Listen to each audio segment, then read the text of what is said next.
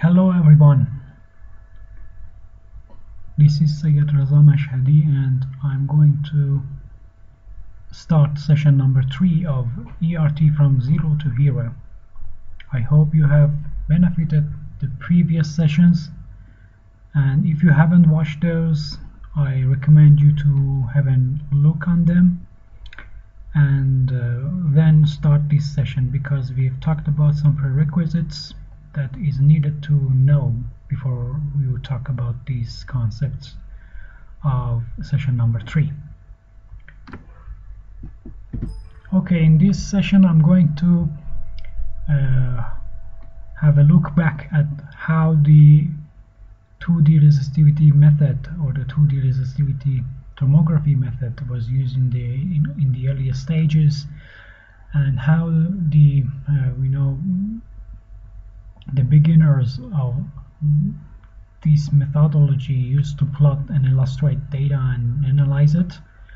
Then I will go through the sensitivity function, which is the basis and one of the most important factors in resistivity inversion or inverse modeling, and its understanding is very important. By means of sensitivity function in one dimension, we will have the capability to answer this question, that how much deep an array scans the subsurface, or how deep we can go by a specific arrangement. This is an important question. And then in the end we will tell you that how we can plot pseudo-section of arbitrary electrode configurations. Okay, so in the earlier stages of 2D resistivity tomography method, or ERT, 2D ERT, it was a question that how they used to illustrate and analyze the subsurface data, the data that we measure, how they would illustrate and show that, and convert it into information. To do so, I start an example by the dipole-dipole array, the most famous array in the literature, and then you will understand what was the methodology and how our understanding has changed in recent decades about the ERT method. It is for a long time ago, but in understanding these concepts will be very beneficial to have a great understanding about ERT. So stay tuned. Consider a dipole-dipole configuration with A and n equals 3 in this system. In the beginning, it was a rule that the lines with 45 degrees deep towards the earth, coming from the center of C1 and C2 and center of P1 and P2, or the center of transmitters and the center of potential pair, will give us the location of the measured point. So in this case, if we follow this line and this line, the star will be the location of the data point that is measured by this configuration. And for example, if we move this pair to the left and its center will be this, the data point would be here. And when we put all of these data points together, we will have a capability to say that we are doing a tomography survey. So this would be the measurement points of the dipole-dipole array. Whenever we have several stations and multiple measurements, then they use these diagonal lines to find the location of the data points, and they assume that what the measurement is providing is representative of that point, and then they calculate the apparent resistivity values of those data points, and then interpolation. Finally, they will have an interpolated image which tells them how the resistivity changes, but in fact it is apparent resistivity, and as I stated in here. And if we go forward, you will see that it is not a pseudo-section plot, and a pseudo-section means that it is not the true image, it is something pseudo, and it is apparent resistivity, it is not the true resistivity. These mentions are the same. Sometimes they even write these depths as pseudo depths. It's all about pseudo. It is not the true resistivity distribution. And I would like to know that was the primary method, these 45 degree diagonals. Let's go ahead and find out what has happened during the advancements of ERT and where we are standing today. So in here we need to understand the concept of sensitivity function. The sensitivity function tells us to how much extent a change of resistivity will be reflected back into the measured potential. This is an important question because, for example, if you have a specific arrangement, we have put in our electrodes in specific places and we measure some response, okay? And consider that we had the capabilities to change the resistivity of a specific part of the subsurface and understand how much and in what way the changes would be.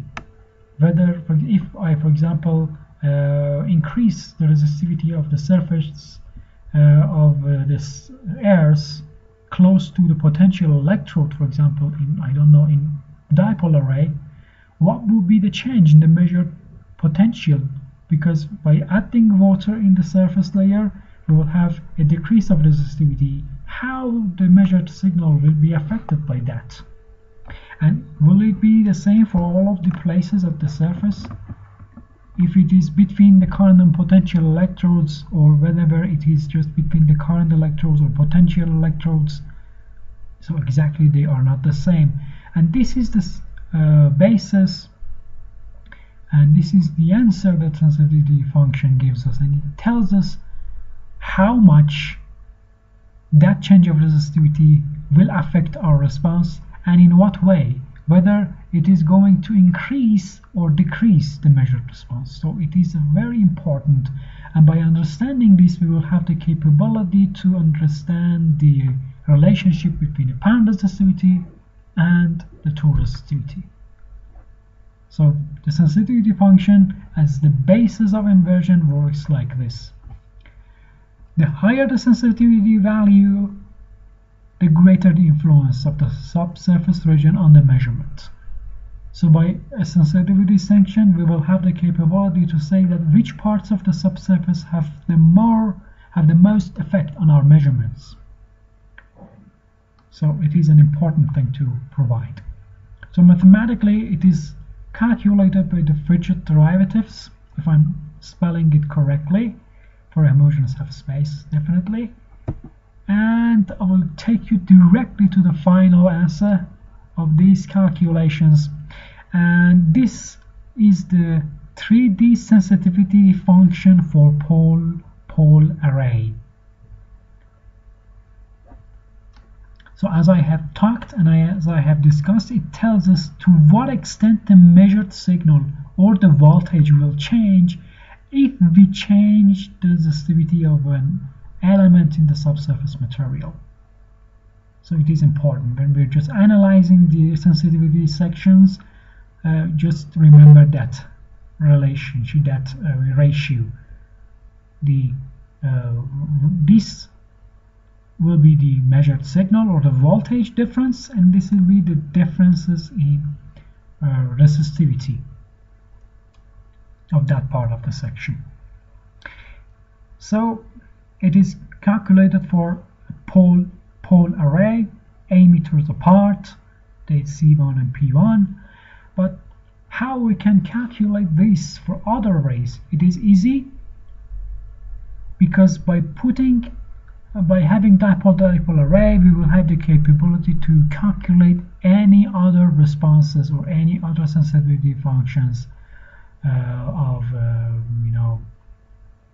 any array. For example, for the dipole-dipole array, we should consider the contribution of C1 to the potential in P1, C1, P2, C2, P1, and C2, P2. And then we will, add all of these contributions, and then we will have the final sensitivity function of the dipole-dipole array. Okay? So let's go to 2D sensitivity function examples.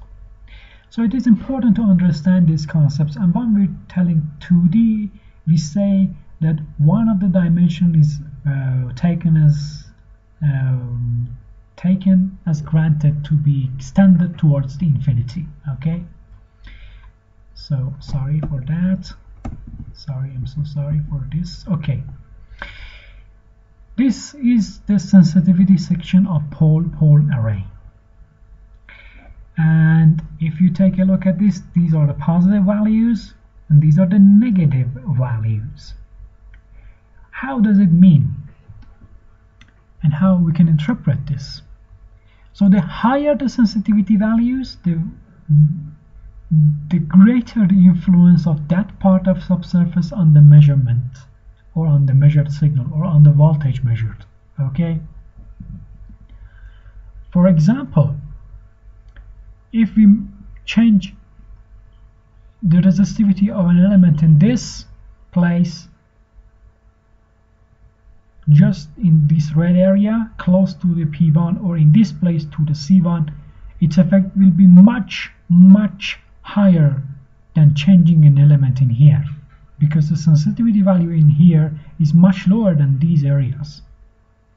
Or vice versa, in this dark blue area, if we change, so it tells us that near the potential and near the current electrodes in the pole-pole array, we have higher sensitivity values. So if an element, if there is a change of resistivity, there will be much more predominantly change the measured signal.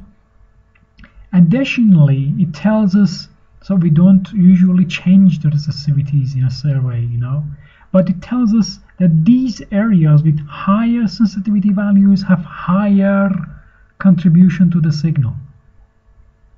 For example, this area with respect to this yellow area has less effect on the measured potential. So it would be something clear, because the closer to the electrodes we are, the stronger the influence on the signal will be.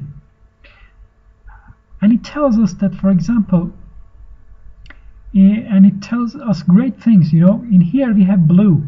So if we decrease the resistivity in here, the voltage measured between P1 and P2 will increase, because it is negative. If we increase the resistivity in here, the voltage measured between P1 and P2 will be vice versa. Okay, so it is important to note this. Let's go through the other example. This is the Venner-Schellenberger array, and you will see that the sensitivity distribution is like this. If you have an instrument, you can easily test this. So put your electrodes like this in a Venner-Schellenberger array and measure the potential. Then, in these areas that have negative values between the current electrodes and potential electrodes here, just try to add a lot of water. What would you see? You will see that the decrease in resistivity in here will increase the potential difference between P1 and P2. So decrease in resistivity, the delta rho. So remember delta V over delta rho. If it is negative, if the delta rho is negative and the sensitivity is also negative, so we will increase the potential difference. And it tells us again that we have high sensitivity values in these areas.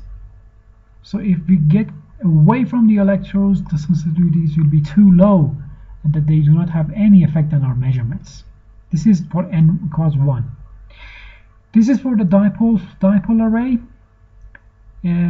You see the patterns are different, and I would like to note that this is n equals 1, and now if for different n values the sensitivity is different. Look at this.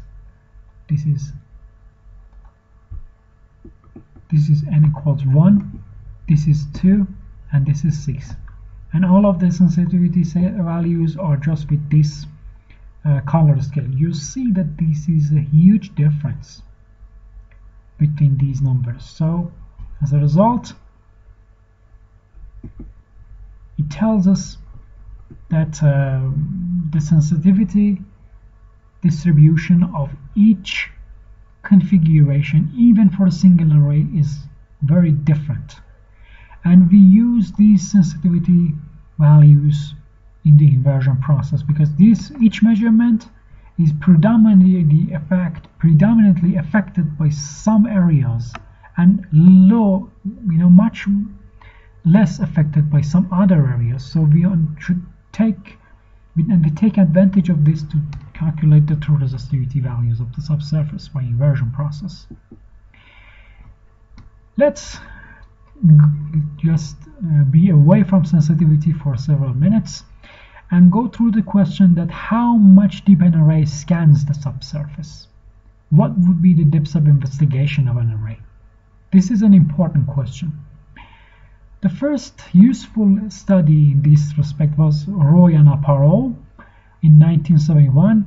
They have used 1D Fréchet derivatives or 1D sensitivity function, and what mean by 1D? It means that in two directions towards x and y until the infinities there is no variation. So we have just one variation of sensitivity towards depths.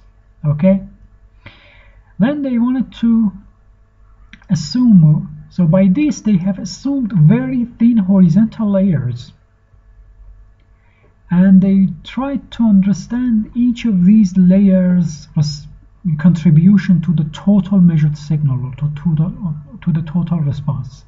Now I will also note that this equation is for the pole-pole array, and after the calculation it will be like this. So for the pole-pole we have A, and this is the Z. So we just have a function of Z, for different Z values from 0 to positive infinity, we will have this. And if we in fact divide, so it is this formula is called the depth of investigation characteristics function, or DIC function. So if we use this function and calculate the total integral of this function to get the total response, and then we divide this formula by that response, we have normalized it. So it will be a function that the area below the curve will be equal to 1. That's what the Roy and Aparo have done, and they have calculated this, as I said, the total response, and then the function is normalized, and it is called normalized depth of investigation characteristics, so, or NDIC curve. So what is it used for? Now we have a function that tells us how much percentage of the response, how much percentage of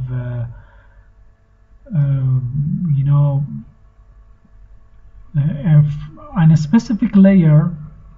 Sorry, let me tell it like this.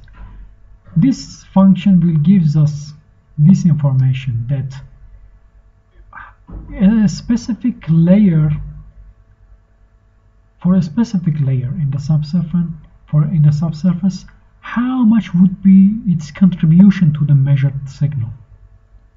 For example, the first layer at the surface, how much this layer affects. And for example, it has 10%. It is not like that. Let's say, for example, it has 1%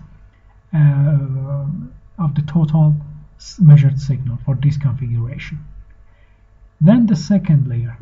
So if we plot these values, we will get some kind of curves like this. The area below the graph is equals to 1, and this is the NIDC curve, and it tells us, for example, which layer. And now we can say, for example, up to this position, which is now noted as maximum sensitivity. If we calculate the area between these, we can say, for example, okay, 30% of the measured signal is representative of this area. I mean, there's from 0 depths to maximum sensitivity depths. Got the idea? So, and Roy and Oparo stated that the maximum of this curve will be the depth of investigation. It means that the place that we have the maximum contribution, a layer in which we have the maximum contribution to the signal, it will be the depth of investigation. But because the signal is affected by the volume of the subsurface materials, not by just one layer, ranges of the materials, Edwards in 1977 tested the methodology for another idea about the median depth of investigation. It tells that whenever the area below the graph is equals to half, that would be the rough estimate of the depth of investigation for that array. And he concluded this by measuring 50 case studies in the mining industry on IP tomographies. Most of them were dipole-dipole array, and they concluded this, and it is even accepted today. So this is what normalized depth of investigation characteristics is, and it is a curve that provides us the contribution of the different layers of the earth towards depths to the measured signal, and we can calculate the effective the median depth of investigation, or it is also called the effective depth of investigation. So whenever we say effective depth of investigation, we mean the Z median. So let's go ahead. This is the NIDC curve I have calculated for a subset of the gradient array.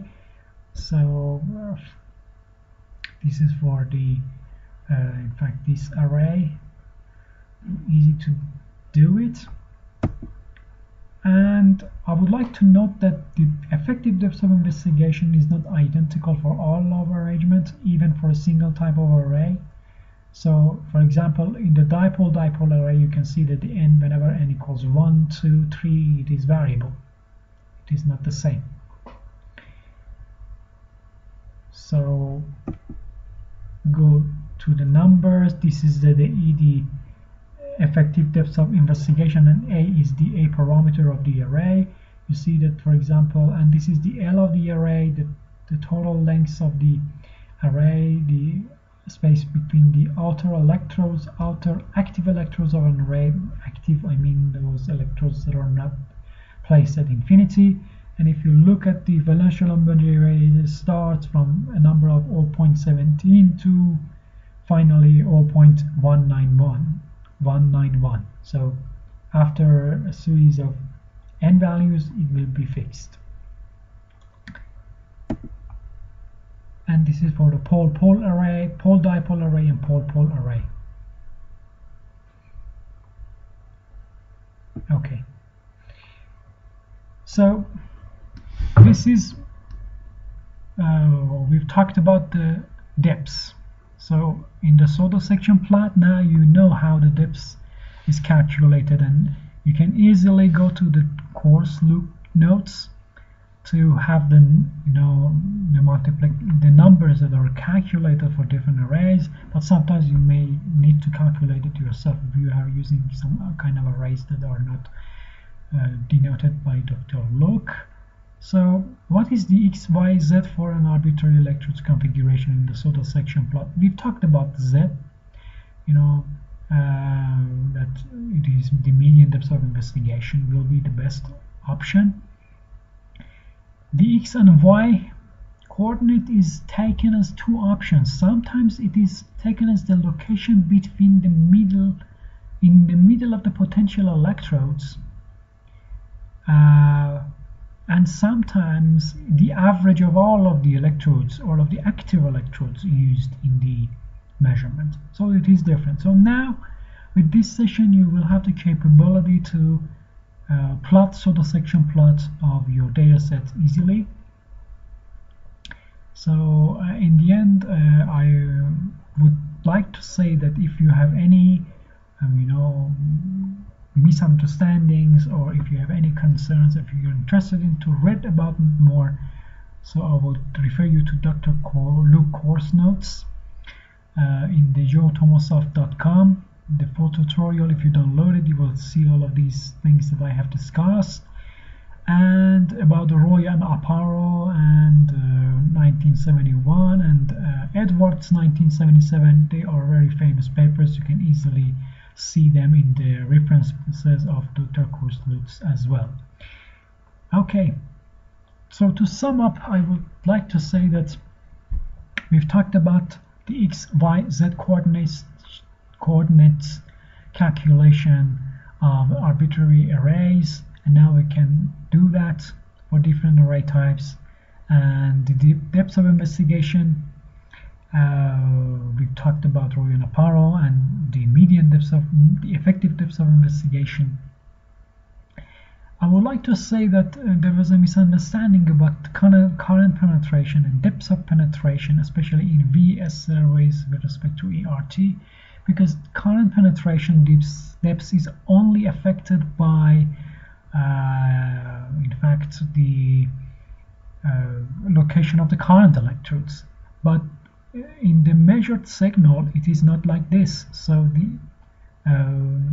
it is in the median depths of investigation, and in the best scenario to have the depths of investigation understanding, we must consider potential electrodes as well. So the current penetration is totally different from the